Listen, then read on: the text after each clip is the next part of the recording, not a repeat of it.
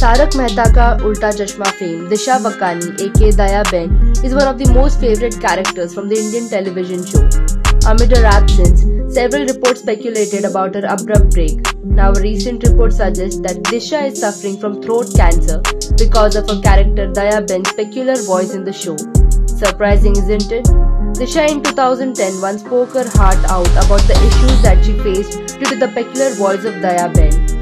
Disha said that it was very tough to maintain the same voice every time, but God has been kind as it has never damaged her voice or created any throat problems. She used to shoot continuously for 11 to 12 hours a day as per media reports. Following Disha's decision to take a sabbatical, Dayaben's character in Taarak Mehta ka Ooltah Chashma doesn't exist at present, as the makers are still searching for a new face. The buzz is that Dayaben's character will be played by Aishwarya Sakhuja or Kajal Pissel. However, there is no confirmation on the same.